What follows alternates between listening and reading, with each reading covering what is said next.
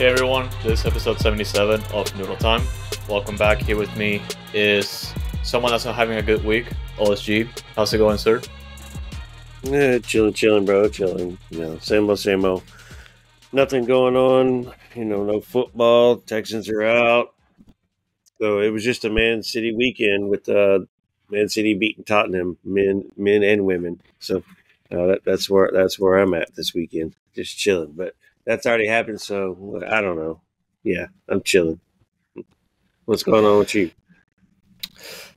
Oh, this week has been interesting soccer-wise. Obviously, we got the Dynamo news to talk about, but particularly since I follow Real Madrid, has been an interesting couple of weeks considering the officiating stuff and VAR, which is a conversation on itself. And also joining us for this episode is Juan Pereira. I would say like a fellow Barcelona fan that's not so happy right now. How's it going? Yeah, I'm kind of struggling right now. I'm not gonna lie. Yesterday was actually my dad's birthday as well. So, man. Yeah. So we went. We watched Everton in the morning and Barcelona closer to the afternoon, and both teams lost in the last minute or so. So it was definitely an interesting day yesterday. But I mean, the Dynamo also had an interesting week as well, not because of signings, but it seems like everything else but signings. So yeah, I'm excited to go into it. No, yeah. A couple things to talk about. We're going to be focusing on the Dynamo in this episode. We did just get the schedule for the Dash, but we're still waiting on the preseason roster, so we're going to go ahead and leave that for the next one. But for now, we're just going to be talking all things Dynamo, particularly this week, because in the second week of preseason, Glenn Davis posted an interview with Pat Onstad mentioning what's been going on behind the scenes, and he provided a few nuggets in that interview. The main one, which has been the topic of conversation for all Dynamo fans, to start getting anxious, like even before, like in the second week of preseason camp, it's just the fact that Achacha and Caicedo are not available. Achacha has suffered a leg injury. We don't know the specifics of that. We just know that it's a leg injury, and he's currently receiving treatment in Europe. And Caicedo is currently out for personal issues. Apparently, is having issues regarding entry to the US, and that's all we know so far. And as expected, like we have been talking about it on social media, and just the timing itself is just like not ideal, especially starting things off with the preseason camp and coming off a pretty slow off season when there hasn't been like a lot of movement in the roster, and the player we are just sticking with the players that we had from last year.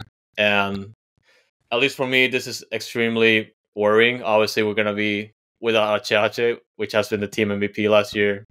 And the fact that the players are going to be missing that role model, like on the field, potentially for the first few months of the season, is not ideal either. And the one that also hits me hard the most is the fact that Caicedo could be missing, depending on the situation that he's in, and with the potential that he may not be on the team anymore. And for me, it's just incredibly like it gets me anxious before we even roll a ball in the preseason. So, how are you guys feeling? Well, let's just make it easy and start with Caicedo first. And Caicedo, it's starting to look like some other information is leading towards he's not going to be able to return. And I think Pat gave him a deadline anyways for like rosters, February something or whatever, where they got to turn their roster in. So roster compliance. So it looks like Caicedo's not gonna make it, man, and he won't be on the team. So that backup's out of there for Arthur for Ache. As far as Ache, dude, man, it is killer. It is killer. MVP, 22, 21 assists, whatever it was that he ended up with at the end of the season. How many times he contributed to a goal that he may not assisted on. Man, he's just a main piece in the middle of the Dynamo that we're going to miss pretty well. And it could be as much as 4 months. It could be as many as a few weeks into the season. So I'm prepared for the 4-month end of it, to where it's going to take a while. But he flew to Portugal. I guess he has his own personal doctor back there, which is good. So he's going to find out what's really wrong and get a real timetable. And I'm sure in about a week we'll find out a real timetable, and maybe not. And then, once you start seeing him back in practice, is when, all right, Achache's coming back. But as far as filling the role, this is where Coco now. Glad we didn't sell him, but we'll then put Coco in Ache's position, and then put like Seba in Coco's position. Will Ben do that? I don't know. I hope so. That's what everybody else is thinking. That's just the first thing that everybody else is thinking. Glenn even asked Pat, and Pat wouldn't answer him straight up. So I'm curious. I'm curious as to what could happen too. So Juan, what were your thoughts on Ache as well? So first, I just want to say up right before I say anything that I do not think that Ache leaving the team for a little bit is a good thing. Okay, just prefacing what I'm about to say. But there is a little bit of opportunity here for the Dynamo to take advantage of Coco playing in his natural position and Seba playing in his natural position. Okay, I feel like last year our play style was built around Ache, right? And it made players a little bit reliant on him, which isn't a bad thing when you have an MVP type player.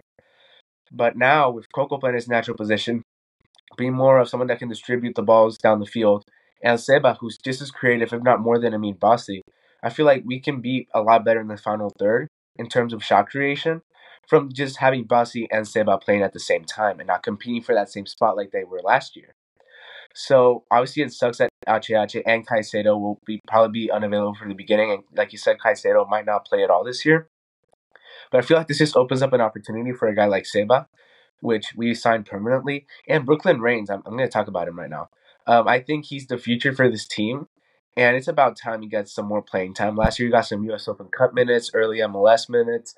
If he's matured any from when we last saw him, I think he can be a serviceable backup to whoever's going to be playing in that Ache position until Ache returns. And it will be very interesting to see how the Dynamo use him, because rotation will be key, especially on a thin squad like they are now. So obviously it sucks that Ache is out, but like I said, this could be an opportunity. Not a benefit, but an opportunity for some guys to step up and hopefully produce some results. Well, yeah, and the one thing that I wanted to say, or at least I see relating to all of this, is the fact that we have players that can definitely fit the roles for Ache and Caicedo. And the one criticism that I've been seeing a lot from fans coming from last year is just the fact that Coco hasn't been utilized sufficiently, or rather having that same role that he has with the national team, that he's just finding success because there's success with him. Obviously, being the Gold Cup MVP tells you a lot coming out from last year. And yeah, the fact that we have Coco still available, thankfully, obviously he's still getting interest, but we haven't received like an offer for him. But the fact of the matter is that we're still with the team, and that's big for us right now. When it comes to Seba, obviously he hasn't been seeing like a lot of playing time last year, but this is gonna be his time to shine. So we're gonna have players that can fill those roles right away. And just going back to Brooklyn Reigns, obviously he's still young, but at some point we're gonna have to see him in the first team roster more consistently. So it's gonna be interesting to see all three players, how that manages out, and how Brooklyn Reigns, like for me specifically, what his participation is into the preseason. I agree. We go bring a winger in here, one that specifically plays on the right side, and that puts Bassi back into the midfield too, as well, with Seba playing that role. So Coco, Arthur, Seba, Bassi, with probably Bassi and Seba rotating between each other, getting games right there.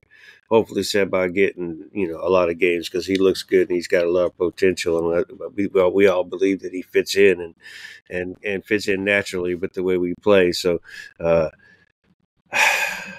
it's not such a Ache missing. It's not such a like, dang, that's killer, dude. That's killer, bro. But it does hurt. And we've seen how the team plays when Ache's not on the field. They're missing that last cohesiveness, whatever. But so we'll see if they can figure that out. It's going to be Eric's turn to step up and be that leader that he's been enforcing already. So I think we'll be okay. Achi will come back fresh midway through the season. I think if he does the long term, he's going to return right before Leagues Cup with a couple games to freshen up before Leagues Cup, and then so he'll be back for the final stretch of the season. And hopefully, we're still in that bubble, and we haven't failed because we're missing one friggin' player.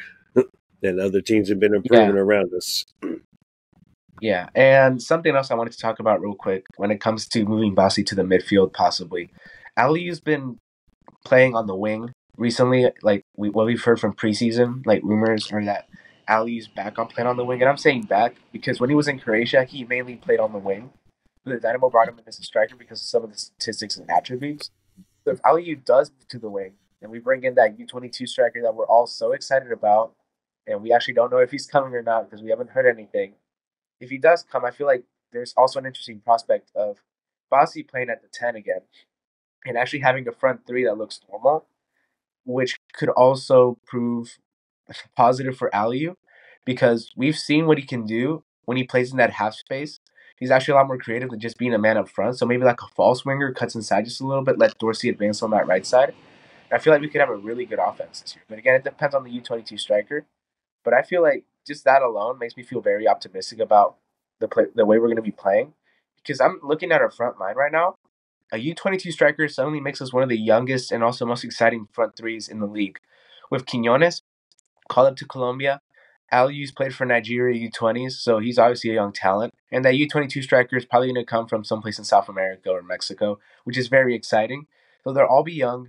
We can maybe extend at least two of them for the actual long-term future. So it just makes me really excited about not only this year, but also looking forward when Quinones is like 25 or 26. Maybe he goes to Europe, maybe he stays here.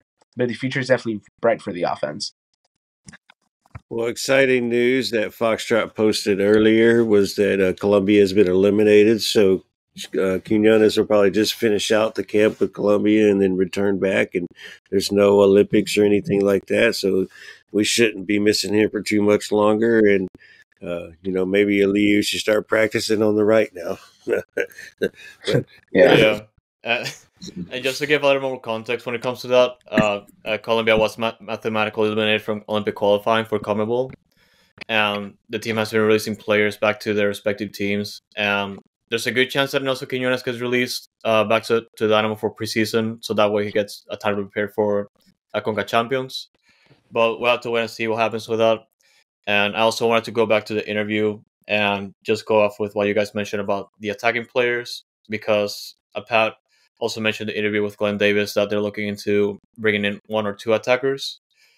We don't know specifically which position, but it's safe to assume it's going to be like it could be forward types of players, and they might be hinting into potentially getting into the young DP area, since it's one of the very few players we can sign at this time. So it's going to be interesting. And the other thing I also wanted to bring up is the fact that Asher did respond to a fan via Twitter last night and pretty much just laid out once again like the situation with the team and why they can just go out there and sign any player just because of the issue with the cap space. And I feel like he manages to explain that very well to like the common fan, because I definitely understand why like fans are impatient right now, just based on how slow this offseason has been. But I feel like the team has been very transparent when it comes to that, and it's just gonna be a matter of time until we get like some of the reinforcements or the reinforcement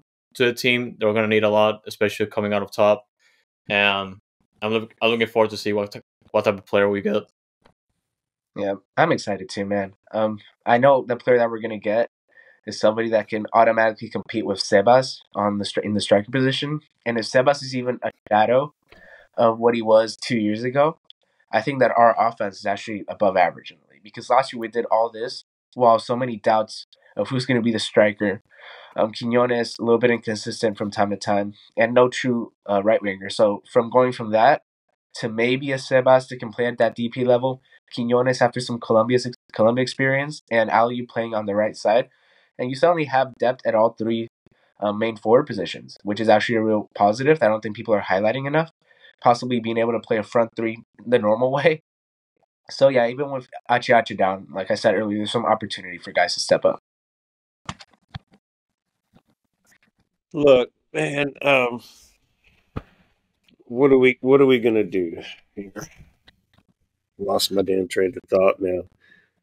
Real quick, where I find my train of thought, and Juan was on the, but Ache, there was a fan question by Dago. He's like, "Why do you think the Mexican media is hitting hard on Ache so right now, hitting so hard on him?" I mean, the Mexican media is interesting because they always like to.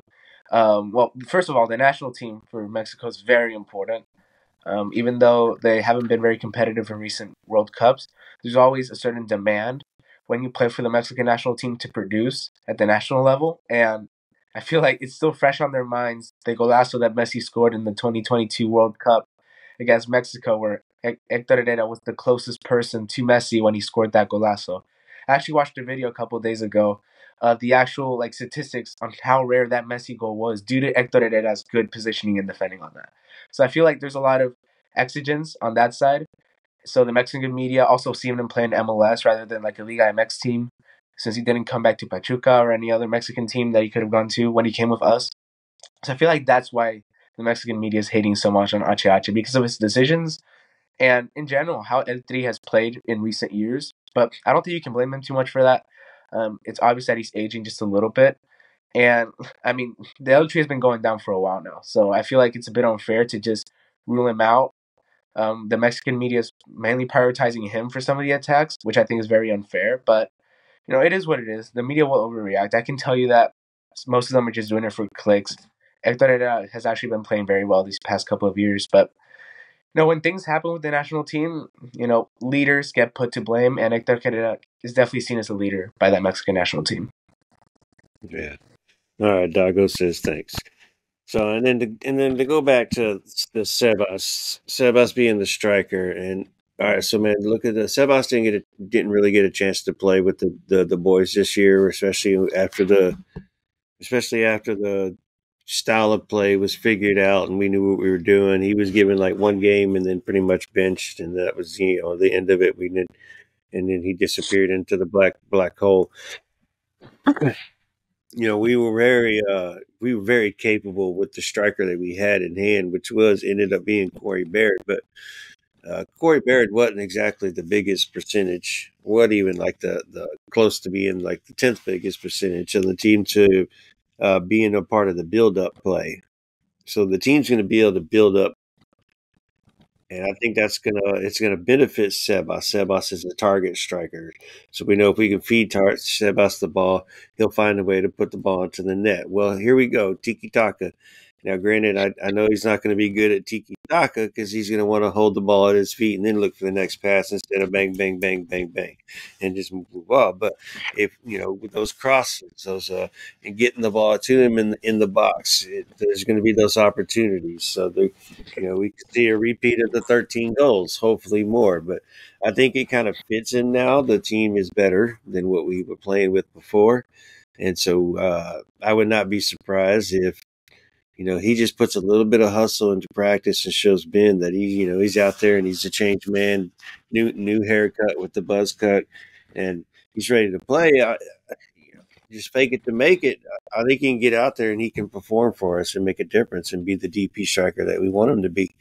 And we need him right now, especially with Ache gone. So now's your time to step up, brother, and really win over the fans too at the same time. Here's your opportunity. Earn that DP status, bro. Come on. Yeah. I mean, with one DP down, last year we played with pretty much only one DP. So if we're thinking positively, we're hoping that the other DP that's now back can produce somewhat similar. I'm not going to say he's going to play at an MVP level, but he can recover some of that lost, and some new guys that come in can hopefully produce a net positive from the situation. Like, I genuinely believe the signings that we make in the striker position or the winger position are going to decide if this transfer window, even with the injury of Ache, is a success or a failure. So I believe that some of the talents down in South America or Mexico are enough to make us into an MLS Cup contender, considering how we played last year with so many doubts. Imagine us actually having depth at the winger positions with Ache back maybe midway to the season, worst case scenario, and Sebas actually banging in goals like he did in 2021. Like, that team suddenly looks very, very good. I feel like people are underestimating that. If Sebas just plays half of how he did in 2021, I think this team definitely can compete for an MLS Cup. because I feel like that's what we were missing last year. Just goals upon goals from somebody that has the individual brilliance at the striker position. And Corey Barrett did very well leading the press. I know Ben Olsen likes that. But goals, he scored a couple, but it wasn't anything like he always missed some easy chances. Alley-oop as well. I feel like we could definitely do better with somebody that has that clinical edge. With some of the service that he was given from Coco, Nelson was robbed of a couple of assists, Bossy as well. So it's just the little stuff, you know what I'm saying? Like who can get that final touch and just score a tap in. So yeah, I'm definitely excited for Sebas. I think he can recover. I actually have very high hopes for him this year. Looking at Eligi too, to like finish his chances, and yeah, we'll be keeping an eye on that for sure this season. So, I told Colin we're keeping tabs last night when we went on his show last night that I believe in Aliyu. So if Aliyu can go out there and just start putting the ball in the friggin' back of the net, it's going to change everybody's perspective on him because he did everything else so well. He had the intangibles. He checked a lot of the boxes. He played so well. He used his speed to his advantage. He played the position correctly. He had, sometimes his first touch wasn't the best, but it wasn't the worst either. So, but it was above average. So I'm okay with that. It was just his friggin' finishing, and a lot of times the keeper was, got the good stay, but there was a lot of times he just had an easy miss and the keeper couldn't even touch the ball because we missed so bad. So I think like everybody just is assuming his long run, his long season that he had, no break between Europe and here. So now he gets his break. He got a month and a half break. He just got married. He just had a birthday last week. He's going to be a rejuvenated man. He's happy. He always looks happy anyway, especially when you see him in a photo. So I think that man, he's not going to be in his head. He's going to come out and he's going to give it his all. And watch, you see him. He's just going to start scoring. And if Sebas fails, then he's going to pick right up where Sebas left off. If Sebas doesn't fail, then boom, bro. We got to back up to Sebas. We got to back up to Quinones. He can play on the right with Quinones up top with Sebas, and Bossy and Sebas fight for that other position in midfield. So. There's a lot of depends, what ifs, but there's potential there. Yeah, you can't hurt me again, man. After all those easy chances you gave up, I'm numb to it. So I'm feeling we can only go up from there when it comes to actually scoring some goals. But I was watching some highlight reels and, just overall game feel on him. And when I wrote my article, I watched his U.S. Open Cup games when he first came along. And I feel like that's the version of Aliyu that we want and I feel like we can get because, remember, that was fresh off of Europe. Like, he's still, at the prime of his physique. You could tell that the season was wearing him down later. When he just came from Europe, when he was playing like a somewhat normal schedule, he was making the runs. He was being clinical. I think he scored 3 goals and 1 assist in 5 U.S. Open Cup games. He didn't score in the final. So pretty much before the final, he was elite. And the semifinal, he also missed that easy chance. But, we don't talk about that. So in general, that U.S. Open Cup run, I feel, tells me a lot about him as a player. And his ability to someday be a poacher in the box who can also make runs, which is exactly what Ben Olsen wants. Someone that can bang in the goals while making those runs, being that guy that hustles first on the line. So if we can have that U.S. Open Cup version of Aliyu, man, that's going to bring a tear to every man's eye. Let me tell you that. So you're searching for players. I've actually got another fan question that I can incorporate right here, and this one's by Sig from La Hinchada. So, and Foxtrot, feel free to answer this one as well, too. But outside of the couple teams in MLS, Colorado, Inter Miami, it seems to be quiet for many clubs this window, which is not really true. I've seen a lot of kind of movement. There's just not been no movement on our side. But do you feel the Dynamo are timing this market in conjunction with other top teams? I'm going to let you answer this one first, Andres. I want to hear your thoughts on this. Yeah, that's fine. So, Andres, do you think, or do you feel the Dynamo are timing this market in conjunction with other top teams? So basically, the question's being asked, there's other teams that are not making moves right now and they've been holding off. And are the Dynamo kind of, in conjunction with other teams working the market? Are they fighting for players, I guess is what he's asking. I think that's a definite possibility. There's... of all the chatter we see in the off season, there's definitely that scenario where where just teams are just fighting for a specific player and we just don't know about it. and for us it's just tough because like we said previously, and just the fact that Pat and Asher have been pretty vocal about this. We've been pretty strained as well in the off season, given that we had like a pretty successful season compared to like a good chunk of MLS, and that's where it hurts our cap space the most because successful teams have a harder time trying to keep the same roster or trying to upgrade that, depending on how they move players, and I feel like for us, like I can definitely understand the frustration with that, but at the same time, it's I feel like when Ashley just mentioned the fact that they're trying to see like which are the best players that fit the roster the best to see if they can just like invest on them. I also think that's a factor because we've noticed like it's been pretty clear this offseason how they've been pretty patient when it comes to pulling the trigger with a player. And yeah, I do trust that in the process. I'm not gonna complain about that since Pat and Asher have been pretty vocal about it, and just getting the players or addressing the really the type of players that we need in the roster, and yeah, like it's just like a weird gray area, honestly. Yeah, I agree. And actually, there's some funny news about this. Earlier on in the transfer window, I was hearing some sources tell me that the Dynamo were actually in on some relatively decent names, right? At least for MLS. But just other teams kept taking them up. Like there was this one kid, Fidel Barajas. Leave in a second, I have to check up on something. But just in general, I don't think the Dynamo have actually been passive this window. It's just the players they want. Some of them have been taken up, and part of the problem just has to be that with competitive teams everywhere, when you're trying to reach that final top 5%, it's a struggle. So I feel like the Dynamo definitely have to improve from here in terms of their tactics on who they're going to sign because players are going off quickly. Top teams are grabbing them.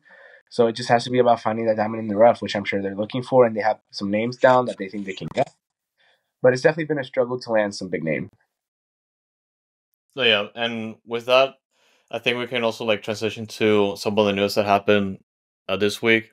We did get a couple more Dynamo news before the Achacha and Caicedo news came out, and the first one that happened also happened like after we released it. The last episode was Thor getting transferred to Debrecen in Hungary. We did talk a little bit about that since Tom Bogert that pretty much broke the news already on that, and it's now official. Obviously, we don't have a transfer fee to go off since MLS usually just keeps that on the wraps. We only know that there's a sell-on clause with the transfer. So in case that Thor gets sold when he's in Hungary, to get a percentage of that. And that's pretty much all we know. But like we said in the last episode, it was something that had to do with playing time and also getting opportunities, especially in Europe. So good luck to Thor with that. What do you think, OSG? Yeah, and I'm okay with this move altogether, Thor. I'm disappointed that he didn't work out with all the potential that he has because he can be a killer striker if he's in the right system, and it didn't look like he's in the right system with us, and he's more of a what Ben would call as a lazy striker. He's a target striker. He'd rather be in the box, and you find him in the box, and he'll hit the back of the net. And he doesn't want to defend. He gets frustrated. So if he loses the ball, he gives up. Whenever there could be a play where he wins the ball right back because the rest of the team is still pressing. But he gives up. He turns around. He throws his hands up in the air, and he just a lot of plays he does that. He gives up, and he doesn't. He doesn't read the play and see the play. And so I'm okay with this. I'm fine with this. This means that, somebody else is going to have to come in, or the two kids that we drafted, one of them are going to have to step up and, and see that there's some actual playing time available on the first team at the striker position. So hit the ground hard and put some goals in the back of the net during preseason. Today is Sunday as we're recording here on Noodle Time. The team leaves for Mexico for Guadalajara on Monday, and they've got four games coming up, and those games are against. Sorry if we're jumping ahead, Foxtrot, but those games are against Chivas Reserves twice, and Leones Negras and Tecos, and so those are some decent playing time for some players to figure out if they can punch into the first team and figure out what's going on. And And that could also play into what's keeping Pat and Asher from bringing somebody in, because every time something happens, it triggers the next move. So be curious what they do. Yeah. Just jumping back on Thor real quick. It's sad that he had to go this way, but I feel like the writing was on the wall for a couple months now at minimum. Just wasn't getting any playing time. Filling up an international spot, I believe, as well. So, just in general, this move is best for everybody involved. Just let him go to Europe, try to compete for a UEFA spot with his team. You know, they play in the first division of Hungary, so I think it's Hungary, right? Yes. Yeah. Right. So, I mean, wishing him the best. Hope he, represents us in the UEFA Champions League somehow, some way. Always gonna wish him luck, but just wasn't meant to be here. And I mean, the U22 striker, I think, is going to be an upgrade in terms of output. So in general, this move had to be done, and I feel like it pretty much highlights what everybody's been saying for a while now, and it's that we're going to get a new striker or winger or attacking piece, or maybe both. So in general, it's sad, but it was necessary. So yeah, and that's also OSG a good scoop for the preseason schedule. I don't know why they haven't announced it yet, but yeah, I guess it doesn't really matter since we won't be able to stream it, But yeah, and the other piece of news. Yes, sorry, I don't even have times. I just have opponents. No times, not even what day it is. I just know it's 4 games in the time span that they're there, and it's obviously it's those 3 teams playing Chivas Reserve twice. So yeah, I guess we'll just have to keep an eye out.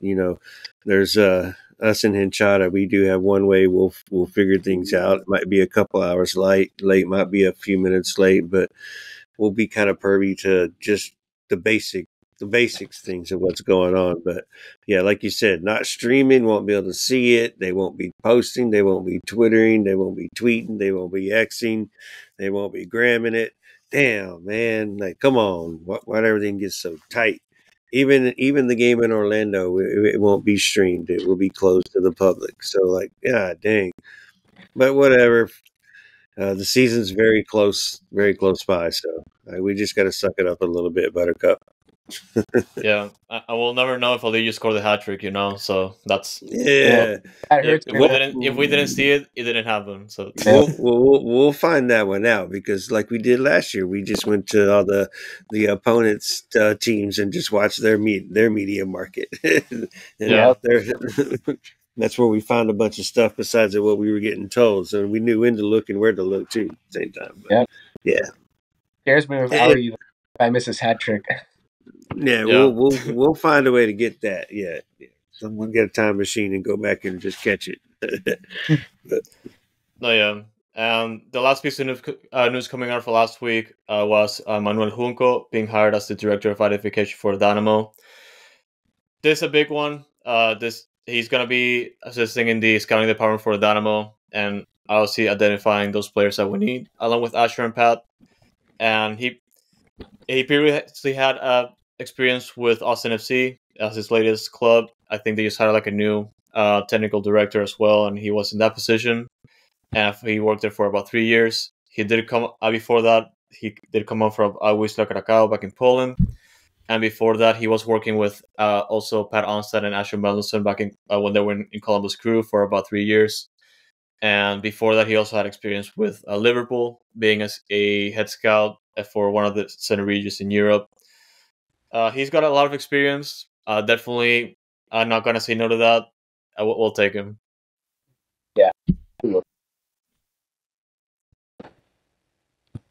No, and the other thing that also popped out of me was just like the fact of having like a good chunk of time with Liverpool. I think he was there for like about 5 or 7 years. I can't remember correctly, but he did spend a good chunk of time with Liverpool before going to Columbus. And obviously, we know the connection in between Pat and Asher, so that definitely helped suit things, and also bring him into Houston to have like a kind of a leadership role with the club. And obviously a big deal because we're trying to identify more players, specifically like trying to get more homegrowns into the pipeline to come out of Dynamo too. So I'm looking forward to that.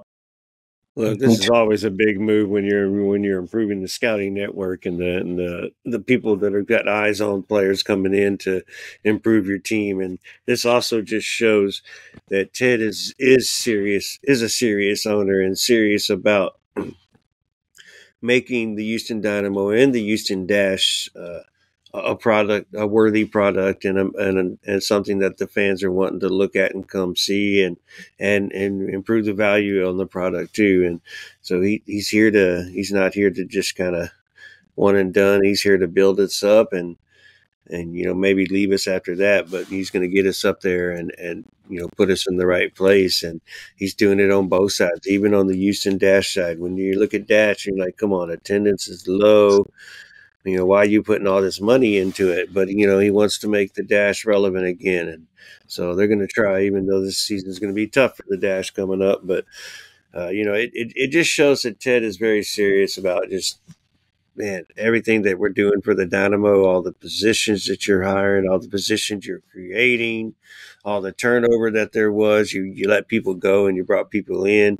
So it's like, it's obviously working. It's obviously working. So let's just keep it up. Let's figure it out. And we got about 3 weeks before the first game against St. Louis. So let's hurry up and do something to calm the fans down before some people pull their hair out or some people turn white, like Foxtrot got in his beard right there. Even yeah. But yeah. So get it on. No, yeah, and I'm excited. Obviously for Dynamo 2, we still don't know a schedule. We still don't know a roster. We're expecting that those news to come out at some point. I feel like they're more secretive than the Dash when it comes to that. So it remains to see what kind of a roster we're going to have, or the kind of homegrowns that we are going to try to bring up to the second team to get more minutes. Yeah, and just real experience. Going on the academy, going up to Dyna 2, but like I said, they should be getting us something. They said late, end of the month, but now I'm thinking it's going to move to early February, but we'll see. We're definitely going to get some more information. Man, TBD, yeah. No, yeah, it's going to be a good one. So we're going to be watching all these teams play at the same time. Like, it's slow as it is already, but April's going to come in and all the 3 teams are going to start over again. So it's going to be a busy schedule for sure. Yeah. Oh yeah, man. Yeah, seeing that, you talking about busy schedule, seeing that Dash schedule, and just, bro, there's just so many conflicts, and yeah. Oh my God. I'm like, I hated this. And then some are just on Friday night. And those are going to be the hardest for me with the 2.5 hour drive in between. It's just going to be friggin' insane. I'm hoping, I can still make as many as I was hoping to go to. But, now it's like, Jesus, I might have to just be driving to Houston every friggin' weekend, man. Dang. It's going to be crazy. But, I don't know. I'm just ready for the season to get freaking started. Let's get into it. Let's get into the CCC with, and it's crazy. We talk about CCC comes first, but our first home game is against SKC, and then we have our friggin' home game against St. Louis at friggin' 9:30 on a Tuesday. Stupid night, ridiculous. Dumbest schedule ever. Yeah. The only thing that benefits there is I could actually get off work at regular time and still make it to the game on time, 2.5 hours away. So I guess that's the only benefit, but now there's no going to work the next day if I go to that game on that Tuesday night, which I plan on doing. So yeah, that's going to be my last thoughts of today. I need to go real quick, but I'm excited for CCC, the compacted schedule for everybody, with Dash, with Dyna 2 and Houston Dynamo. I feel like this is the most soccer we've had in Houston, and I don't know how long, with Women's Gold Cup also coming here. Then next year with the World Cup, it's all going to be fantastic. And I'm just so excited for this much soccer. I feel like people are going to have to watch the Dynamo now, just from the soccer overload we're going to get in these next 2 years. I mean, I'm seeing it everywhere. Like, I go to Kroger, I saw a Houston Dynamo shirt a couple of days ago, and I was so excited. I almost wanted to give them a hug, but because I never see Dynamo shirts out there. But I feel like in these past 2 months, I've seen so many. So I feel like people are finally starting to tune in. And even with the congested schedule, I do think that fans will start showing up a little bit more. Which, I mean, it's just, I feel like that's the thing we've all been wanting deep down ever since Matt Jordan left, was just get fans into the stadium, make it feel like it's a European match. Because sometimes, Shell Energy and back in the olden days in that college stadium, magical things can happen here in Houston. I'm excited for that. So I'll be heading off now. Yeah, and that's a good way to close it. So as always, guys, thank you so much for tuning in. And, it's the Noodle, y'all. Leech is up. Up.